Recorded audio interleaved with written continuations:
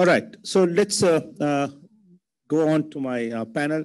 I will come back to Arvind and Jayant in due course, but I'd like to start off with Bingumal. Trade is critical. And digitalizing payment systems, trade platforms, we still are largely still paper-based trade platforms. Would you like to talk about what Standard Chartered has been doing in that area of digitalizing trade platforms? Yeah, so I'll touch a little bit on the local domestic economy and what we have seen in the last 6-7 months, and I'll come back to the bank.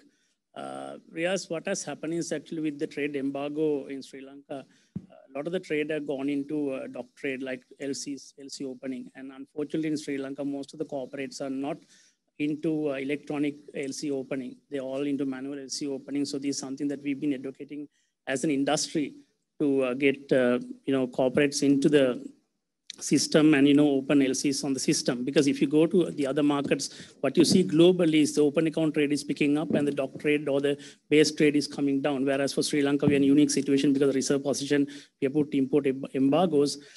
So the LC business has become one of the key businesses, and we see a challenge in corporates not doing online LCs.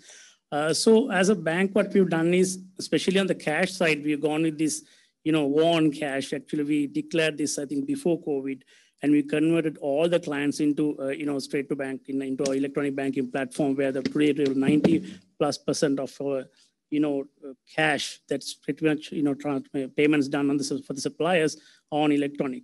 On the trade piece is slowly picking up. I think there's a big transformation for the industry as well. But I think clients are pushed into online trade because of the situation we are in, and we've seen progress in that area as well. Thank you, Bingumal. I'm going to come to Zulfer. You run, I think, one of the most successful startups that Sri Lanka has seen. We are going through a tough time with COVID and businesses are struggling. We are all looking for an economic revival. How do you see startups driving this economic revival for the country? I think if I may talk about the tech startups, I think the tech startups can play a huge role in our economic revival.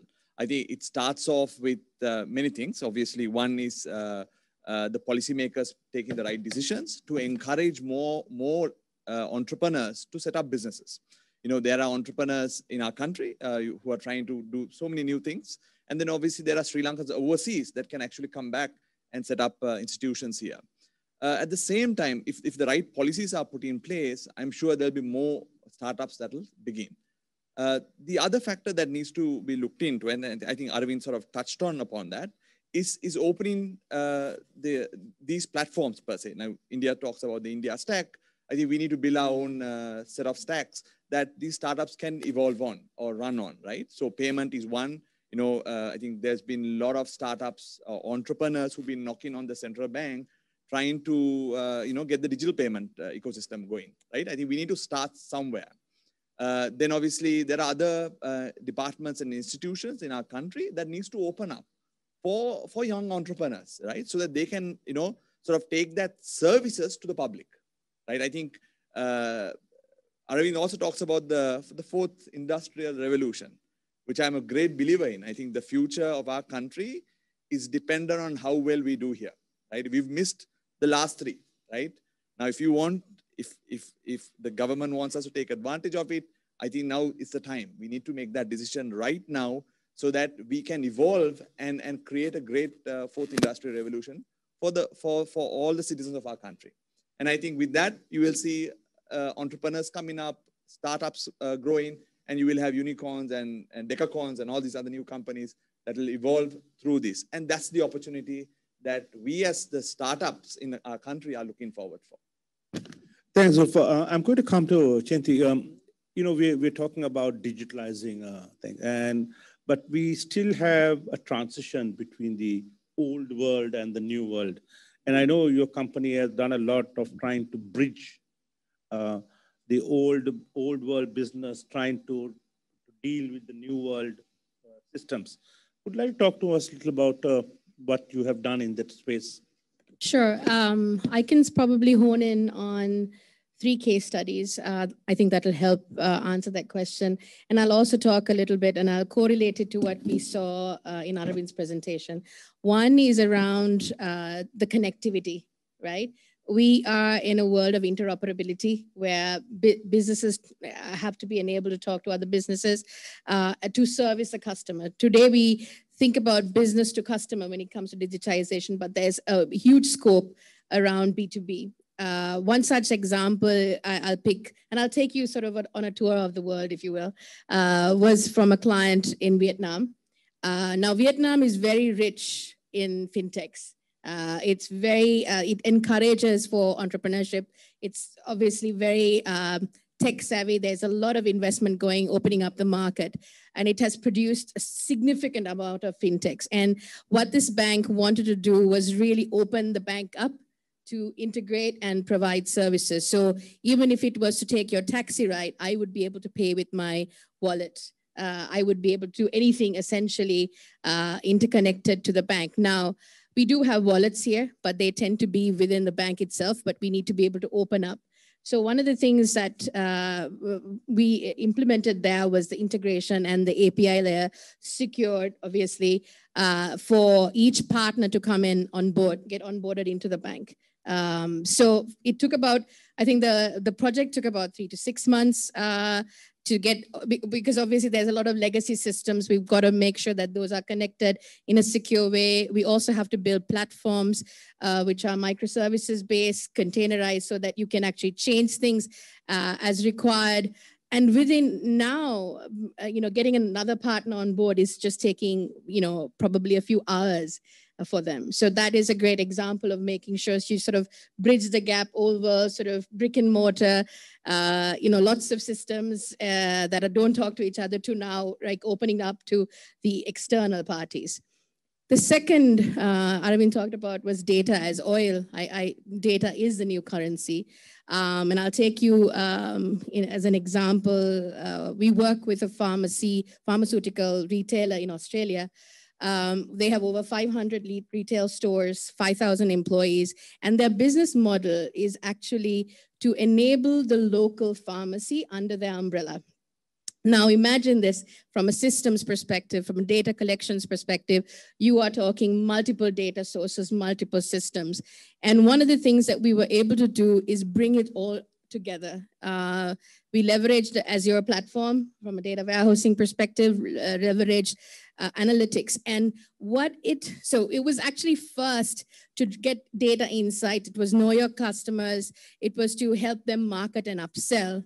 However, we also were enable them to really plug in the supply and demand to understand, obviously, the pharmaceutical products that came in, as well as FMCG products that they were demonstrating.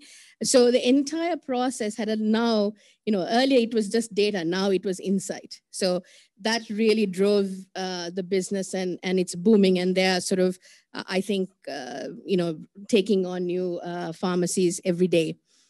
The third one I will pick from the US because there's computing power. We talk about artificial intelligence. We talk about machine learning, and they are bleeding edge, and leading the market. But we've seen them being used mostly for data, right? Analyze data models, take it to market, etc. So now we're implementing through a partner artificial intelligence to tackle language. Now, language is really complex. You just asked me a question. I gave you 3 things. You understood what I was saying because you understand context, right? How would a machine do that? So we are actually leveraging AI to tackle language. And the reason is this: through the pandemic, call centers saw major rise in calls coming in, over 70% across the globe. These are just stats across the globe. And a lot of the time, all these call centers miss the 80-20 rule, which is 80% of the time a call needs to be answered in 20 seconds or less. Obviously, we're unable to do this. And in this situation, in a pandemic, when you really need to care for your customers, address them when they want your help, we couldn't be there. So how do we, I mean, this is not going away anytime soon. So how do we tackle this? You know, populations are growing, people are getting more used to it. This is where a conversational AI that will help divert. This is not an IVR. I just want to be very clear. It's not an IVR, but a conversational AI that can actually have a conversation with the caller, understand slang, understand colloquial terms that we might use to actually comprehend the conversation, comprehend the need, and thereby driving a better experience. And this is really important because they say digitization, while it's great, also will eliminate brand, the need for brand, right? So people may not come to you because you are the big bank or you are the big, you know, whatever it is, right? Healthcare provider, shoe provider, whatever it is. They will come to you if you service them quickly and fast. So these are, I thought, three examples that would be very interesting for our listeners. Thanks, Chinthi. You used a few words. The data is a new oil and data is so valuable. And I'm going to ask this question from Jayanta. As we embark on the digitalization journey, lots of transactions are going to be done with the government. And unfortunately, as of now, governments are sometimes notoriously lax on the security. You know, we hear of websites being hacked and, you know, so people have a natural fear about transacting with government with regard to the cyber security aspect. I know you're bringing a new cyber security bill, all that, but how are you planning to ensure to give confidence to the people to be able to transact with government agencies and departments in the knowledge that the data that they share with them will be secure? I'm sure you have some plans to that. Jayanta? Yes, in most of the government information, other than few agencies, would be in the national cloud or the ICTA cloud, which will be owned, managed, and securitized by us. So we are we are aware of it. We are going into a lot of precautions. We are going to put major physical rules also into that. If you want, I can spell them out, because there'll be top people in this country like the Chief Justice, a few of the judges, the vice chancellors, who would be the custodian of this data. So they would have, I mean, obviously, so you have to, the top guys, you have to trust them. Somehow you have to trust someone. And so it's obvious that we are trying to put them over. We are going to have many other precautionary controls where they would also be engaged. Obviously, as you rightly said, the Data Protection Act, which was there hanging for a long time, is on the verge of being approved. It's at the cabinet level. Cyber security bill, the electronic signatures, these all came up, and we are quite serious about it. And we would actually be as good as any other country. I mean, these are the only things that done by many other countries. We will build confidence. One of the key areas that we are going to bring in is transparency. The present government is very keen on this, and there will be a lot of transparency that would come in.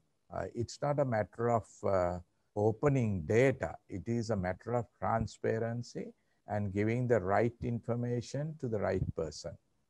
So that's what we have taken this up very seriously. And if you take the first thing that we came in, that's what we did, because we have come from private sector, all of us. So yes. You have any questions, Arvind?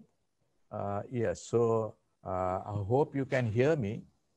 Yes, we can. Right? Yeah.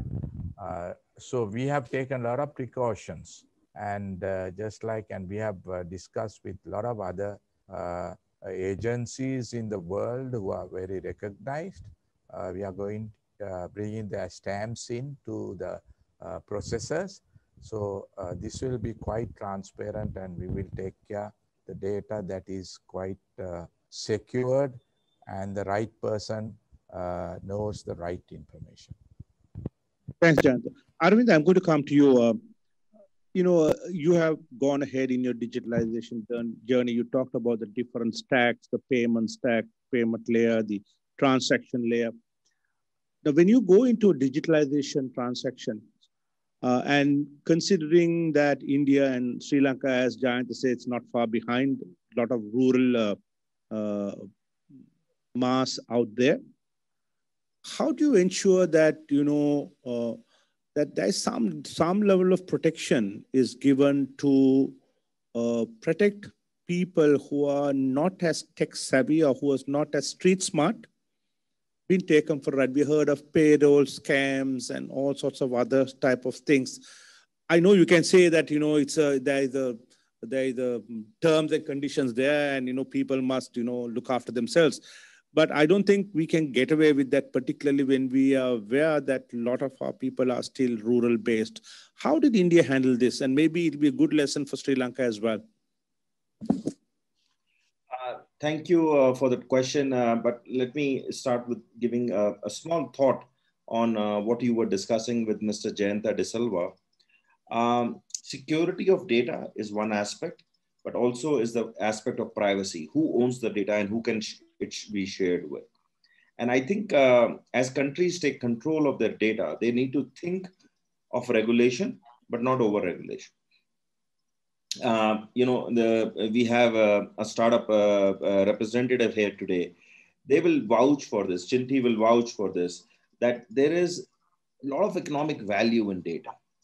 The consumer is willing to share that economic value. So, and get a better credit, to answer your question, to get a better credit, better loan, rather than getting a shark loan, through a licensed operator, we should have that ability to do that. So number one point is there should be balance between privacy, regulation, and innovation. And over-regulation should not kill innovation. And that is a small piece of advice that I have. The second point is coming to your question on how are we protecting consumers? Number one is, overall, any identity system, and what I heard from Mr. Jayanta De Silva was the same. That first of all, unlike an ATM card, where you have an ATM card, a bank card, which can be given to a family member, a friend, and you say, this is the PIN number, the ATM PIN number, go and withdraw money. A digital identity, which is biometrically verifiable, cannot be shared. You are your password. And that's the biggest form of security that you have. So number one, so it has much lesser chances of being gamed.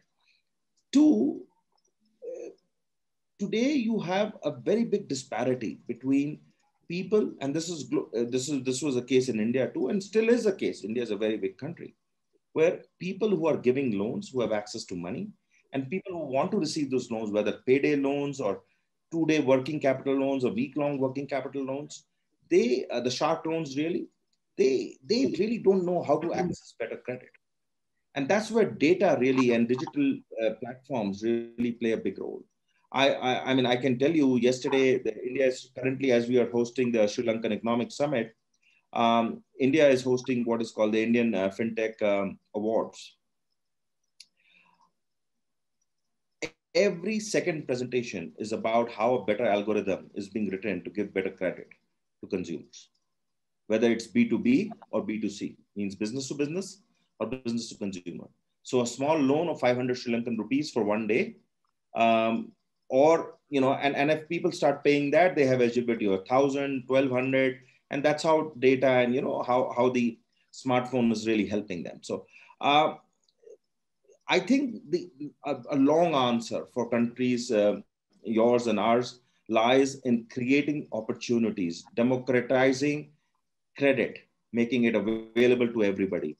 And for that, you do need the last mile connectivity. You need a lot more banking. You need a lot more data to be able to make those credit decisions on an instance and instantaneously, put that money in a person's credit card or a prepaid card or a wallet and be able to then get the money back in EMIs on a constant basis. You need your own payment systems. You need a lot of access to credit, and you need better regulation. Third thing is, which India did, and I just want to leave it there, is open up the banking sector. We had 21 banking licenses, new banking licenses given out in 2 years, something that was done in 30 years previous to that. And you really saw only 4 or 5 big private banks being built out in India, ICICI, HDFC, and a few others. But look at the last 5 years. You have new payment banks being set up by all wallet companies. You have small business banks being set up, and this has been enabled by agile policymaking. These are specialized banking licenses, and once you have a banking license, you know that you're not going to an unauthorized operator. So that's the lesson we have so far. It's a continuous journey. We are not at the end of the tunnel yet. Thank you, Arvind. I think that was very useful. Bingumal, Zulfer talked about startups can drive economic revival. From the banker, do you think the bankers have or provide the right enabling environment for startups to grow? I'm talking about, banks traditionally insist on security and whatnot and personal guarantees. And for startups, the young guys, they don't have personal guarantees. They don't have assets worth very much, maybe later on. How do you think the banks can play that role? Yeah, as a startup business, if you look at globally, 90% of the startups would fail in the first 5 years. And out of the 90%, out of the 10%, out of the 90%, 90% would fail because of not having consistent cash flows, so funding. So our experience on the startup business is like, unless you have a proper governance structure, it's very difficult for banks to come and participate because the constant monitoring has to happen. So what we have seen in the markets is like, especially when it comes to startups, like if you have 2 things that you look at. One is profitability. If you want to go for a startup and you want to create profits, then it makes sense go for a bank loan. It can be clean, based on a criteria. So you borrow and you move forward. But if you want to create value for a startup, a lot of the startups, they create value without profitability. You need crowdfunding. You need an angel investor to come in. The common thing that we have seen is angel investors coming in and investing in these startups. They believe in the startup. They put money behind the startup. One thing is very clear. If you put money behind a startup, you have to be ready to fail and lose your money. So names like Kickstarter is a classic example. They've been helping people with more than $5 billion. I think 19 million people were impacted, more than 200,000 projects in multiple markets. Typical crowdfunding program where you put a proposal in place and investors will come and say, I want to take part of this business. So can banks also get into crowdfunding? That's a possibility. Can banks lend clean? Yes, it's possible, but there has to be policy framework around how do we identify the right entrepreneurs? Because in markets like Malaysia, I think there's this graduate entrepreneur program. I think we launched something very similar in Sri Lanka with this 500,000 rupee, startup funding. I think we should embrace that. We should join that and support the industries, but the policy framework has to be right. And also for the startups, very important to understand the youngsters who are getting into this space, they should do market research before getting into a business. Just because there's a lucrative business, they should not get in. They should understand what your market is, what your proposition is. We see a big problem of not having enough expertise in these startups and they don't want to partner. So I think I advise for these youngsters to partner with some expertise and then come with a valid, viable proposal to a bank, and banks will fund. We are getting there. We're not there yet. Even on the SME funding, there are a lot of complaints around not doing clean. But having said that, banks have a huge clean portfolio on the SME business as well. But startup is a new thing for Sri Lanka. Zulfer, a lot of what Bingumal talked about, I think PickMe has done it right. Would you like to talk about, when you came to the market, you were taking on an international giant who was already established. and lots of people thought that you may still not succeed in taking them on, but you did. You'd like to tell us how you got up, because you did certain things right. Yeah. And maybe that's something that our startup entrepreneurs out there can learn from. Yeah, certainly. I mean, so the story is a little reverse. We had the first move advantage. So we obviously started much earlier than the competition that you see here. So I think obviously, you know, it was challenging. It was never easy. Obviously, one of the first places I did go was the banks. They were not of any help, sadly. But then obviously when the business started and we've showed enough revenues to the banks, then only they welcomed us in open arms. Let me put it that way, right? Because before it was more like, hey, you know what? We don't understand what you're doing. You know, we can't do what you want us to do. So it was a discussion like that. But I think right now we work with almost all the 8 commercial banks in the country. You know, if we make a call, he's right outside our door. It's that. I think they need to look forward to opportunities. I think the commercial banks will have to look forward to opportunities. I understand, like Bingumal said, the risk of startups. Obviously, that is there. And I think experience will totally tell, you know, whether you want to back this company or not. And obviously, it creates the opportunity for angel investors, right? I think that's where venture capitalists and angel investors come in, because commercial banks can't do this, right? So I think it's an opportunity for the rich folks to open up their purse and, you know, fund these young startups. I think gives them a great return. And I think my story, and I've given some of my angel investors a 10x, 20x return. So which is a fantastic story. Yeah, so I think in short, that's how it has been. Obviously, you know, we've attracted funding from IFC, which, you know, for the first time that IFC has come forward and invested in a local startup in our country. And I think the journey is on, and we obviously have a lot of aspirations. We think we're not just, we started as a taxi hailing company. Today we're essentially a super app play, a mobility solution provider. So I think the journey is going on, and I think we have a long way ahead of us. I think one thing you got right was you got your governance right. Yes. I think that was critical. Jayanta, I'm going to come back to you.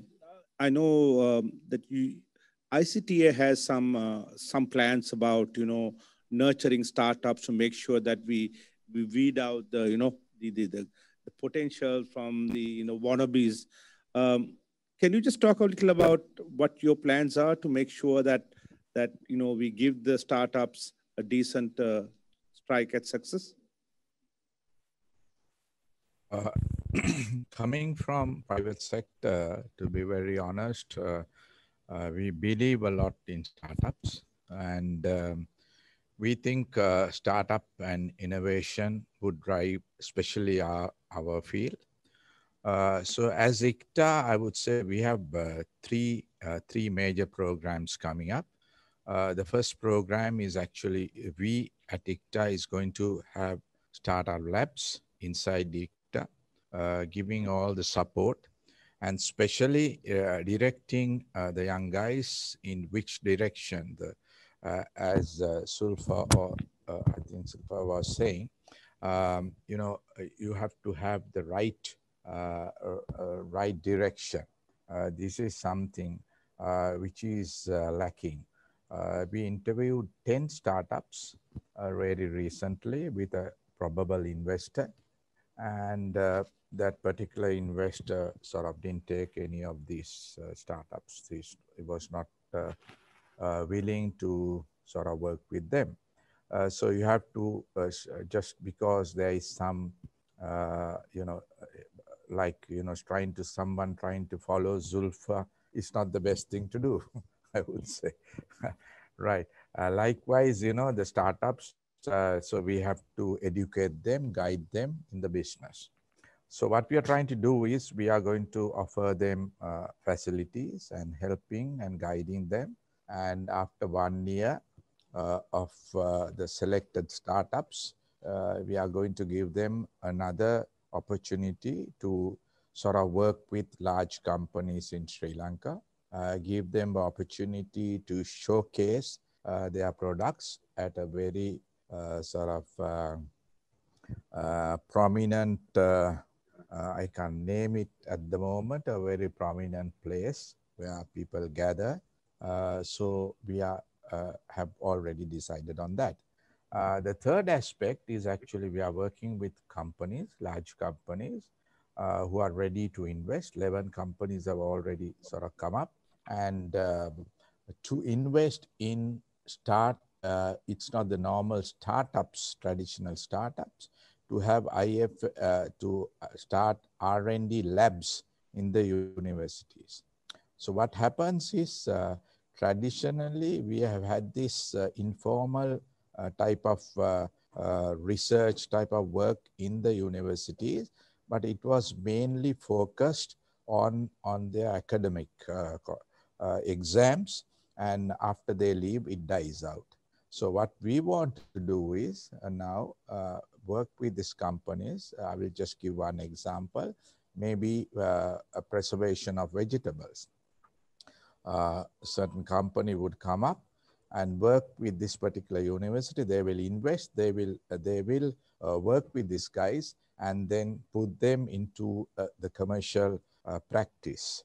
The same way we have identified many other aspects for startups, which are very like not only that comes as a profitable venture, but something like dengue, how to handle dengue, like that. We'll have the elephant human conflict. So they would work and they would have research labs working, and the bottle would come as a commercial product. So these are the things that we are doing other than the normal startup work that we have already been doing for the last 10 years. Jayanta, there is a question. I'm looking at some questions that are now coming through. One question, and I think there's a double barrel question in this, says, what is the GOSL, Government of Sri Lanka strategy in digitalization of health records and introducing UID for health records? And also coupled with that is, can ICTA publish the digital Sri Lanka roadmap with timelines? Yes, you may not know, but we have already done a lot of work in the health sector. 43 hospitals are using the solution that we have given. But of course, obviously, we have to, like in many foreign countries, combine the health records into one database where a patient from Kandy who goes to Hambantota, his records would be available there. So we are in the verge of combining two health solutions that we have done in the past into one, and we feel that this is an extremely important solution, but there's a lot of privacy privacy concerns that are coming up.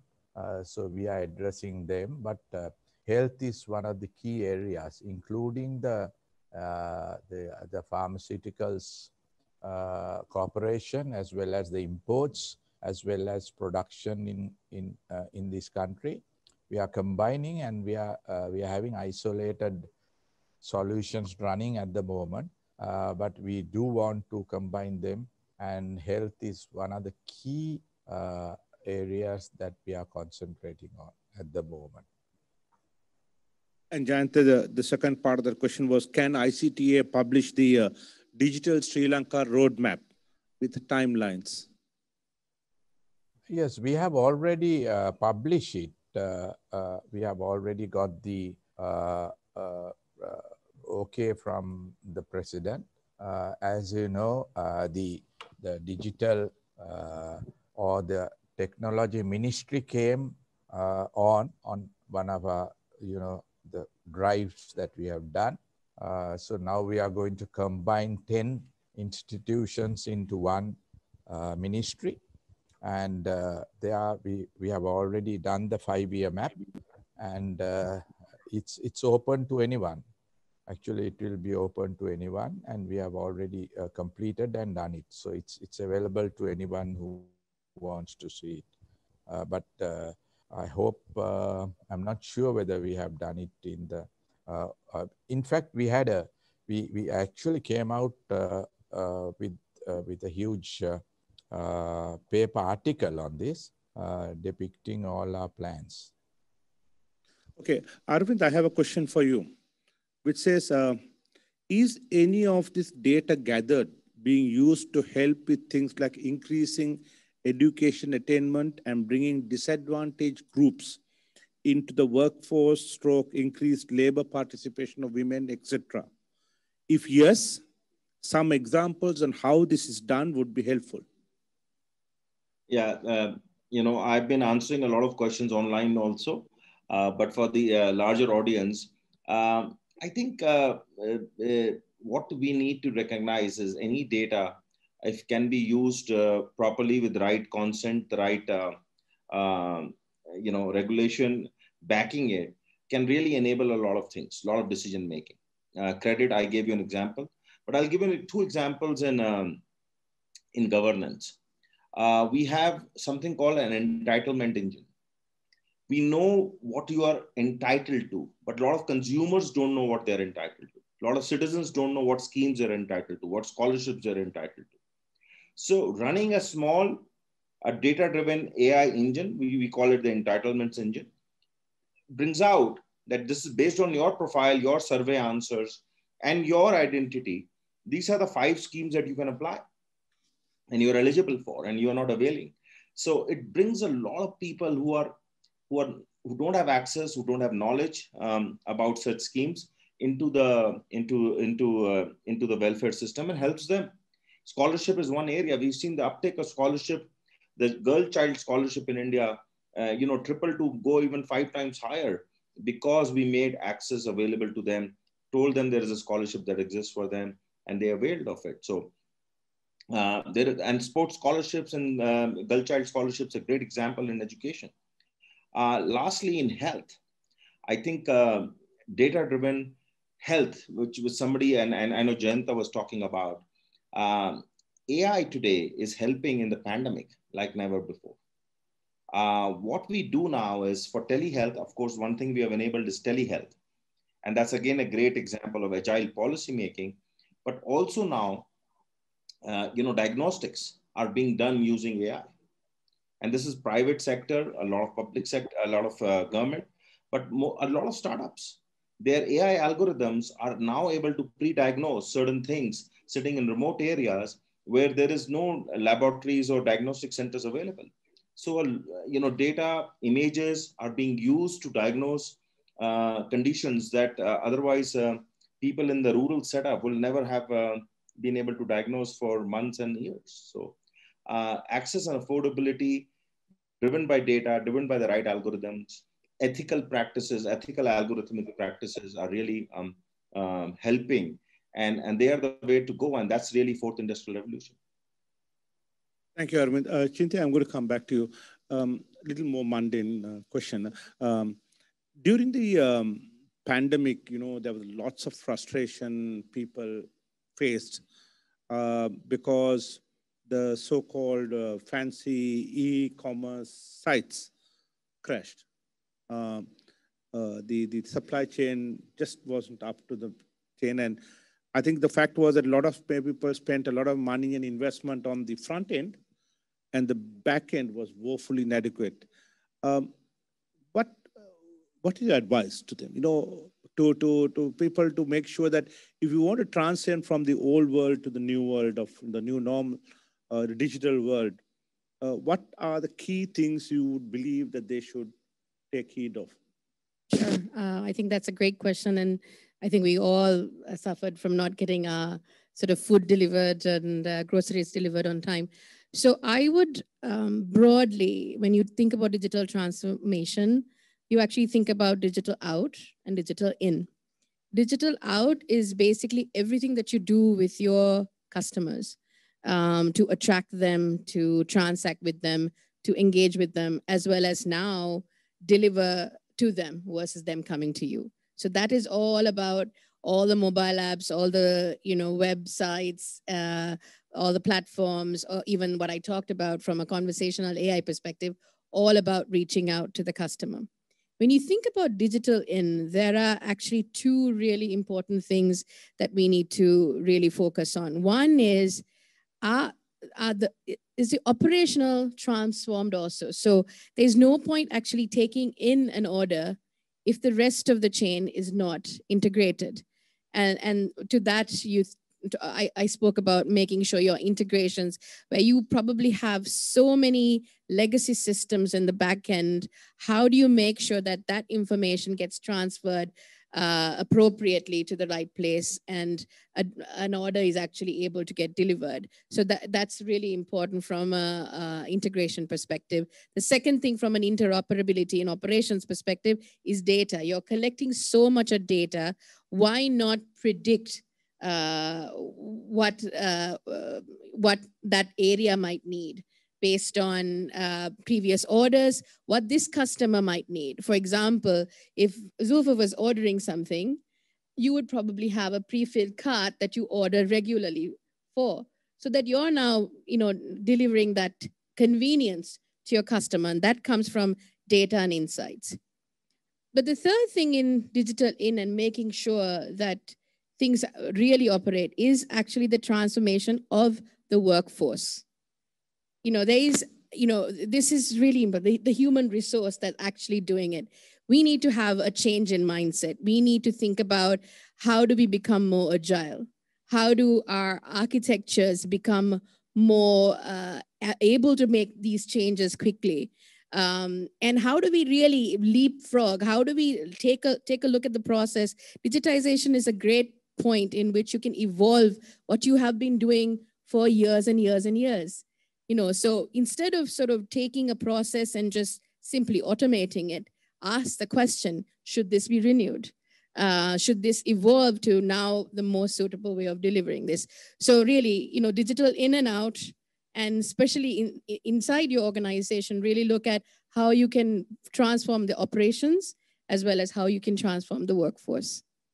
Yeah, one question I'm going to ask Arvind, and I'm sure it'll have relevance to Jayanta as well, and I think he alluded to that to a certain extent.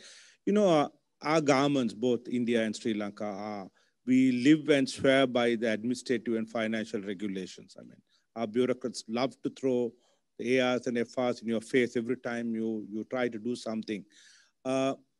And digitalization takes a lot of, needs to cut through all of those ARs and FRs if you want to get anywhere. How did India do? And I can see Jayanta smiling. I'm sure Jayanta also had some experience. Maybe I'll start with you, Arvind. Because India, as you know, again, is a very strong bureaucratic country.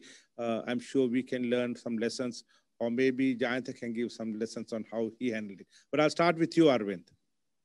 So on a lighter note, we all inherited the same bureaucratic structure from our colonial past. And India still trains a lot of Sri Lankan bureaucrats. So I think the DNA of the bureaucrats is the same. Having said this, I think everybody's out there to make a change. I've been in bureaucracy also, so I have worn that hat inside the government. And people are willing to make the change as long as they know that the culture, of startups, for example, is also inside the government. So this is a very big change the Prime Minister of India, Prime Minister Modi, made. He launched something called a startup movement. And he said it's okay to fail. And that applied to bureaucrats also. That's a simple thing to say, but, as any startup, and I've done multiple startups in my life, I can tell you a 5 out of 100 startups succeed. And that's a very good number. So and having that culture is a very important thing.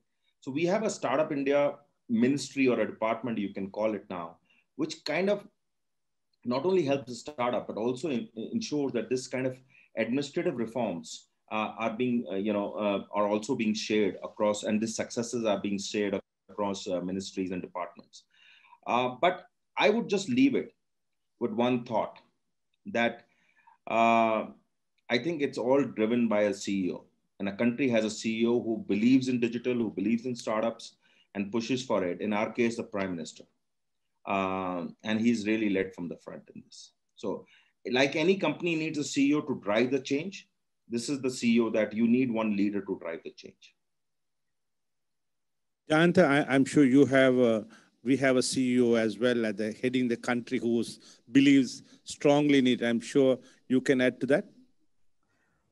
Yes, obviously, we have been sometimes victims of this coming from private sector, obviously. As Aravind rightly said, this bureaucracy has been there for long, long years, starting from the subject clerk and the subject file, right? So you own the file and you have a subject clerk. So what are you going to do? He is on leave. There's no other way to do it. And also this came up, slowly we have got out of this, even in private banks. You won't believe this was that. So then later on, even at the highest level, like additional secretary, you assigned a particular subject. Now we, today, it's more additional secretaries are development. So there is no specific. You have to sort of, the training is going on, because with IT, one of the biggest factors that can come in is the multifacet, the ability for a person, even in a bank, the as we used to, if you remember, first he checks the person, the ID, and then put it bank. But today, the subject, the teller front end is a multi-talented, multi-facet subject specialist. So gradually we are overcoming this, and you won't believe that some of the functions are owned by the government, some of the governments, departments, which is not relevant at all in today's context. With IT, it doesn't make any sense. So I cannot name these functions, but some of these functions are owned by some of the departments. When you go for ID, national ID project, passports, some of these functions, so not anymore. So they themselves have realized this now. So now the biggest problem is you don't have physical files. So you don't have to go serially, right? If a file goes from A to B, B to C, C to D, the same file can have multiple tasks on that same file being done on the same day. Because otherwise, you can say that file is on the other desk, it's being managed by this. So until then, I can't do anything. That particular way of doing things have slowly, gradually vanished today with the advent of good systems. So I think most of these things are gradually, coming into place, and with very good IT solutions, they themselves have realized that you don't need to go serially on a process. And the government has also accepted, as you rightly said, the president, who is coming from the technology sector, he has specifically instructed us. That is the very reason that these 10 institutions under technology have been brought, which you may see are not related. Now, if you see the national personal ID card department, or the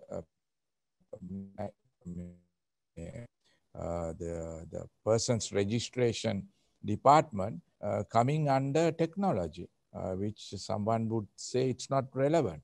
No, but it has become very relevant, because this is going to be the base document. So that's why it has been brought under president. So things would ease up, and I'm very confident that these would ease up very soon. Okay, we are coming to the end of the thing, but I'd like to ask my panelists out here with me, the final take, your 30-second view on the subject of what we discussed. We are very optimistic about the changes that are happening. I just want to say that banking industry is waiting to partner with the right set of partners, and we don't want to do it ourselves. we are much more open for partnership and waiting for that partnership to happen. Zulfer? Yeah, I think the digital, the way forward is digitally, right? I think just as much as we've heard from all our panels, it also brings in a lot of efficiency, right? And I've seen it with what we've done with the transport sector. And there's obviously a lot of improvements that can take place with digital, right? It's just that the service runs much more efficiently. And I think that's what we need to learn and then essentially drive that through to ensure that the citizens of our country benefits out of this. Chinthi? So 3 things, I think. One, to help reduce the digital divide.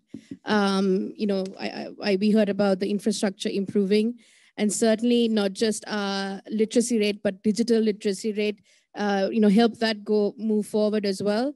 I think it can start with actually leveraging digital for education. And I don't just mean Zoom learning. I mean actually leveraging a learning platform to educate our kids so that they also get a little bit more digitally savvy. And we sort of improve that as a whole, as a community. Last but not least, I think this is an opportunity for industrial evolution.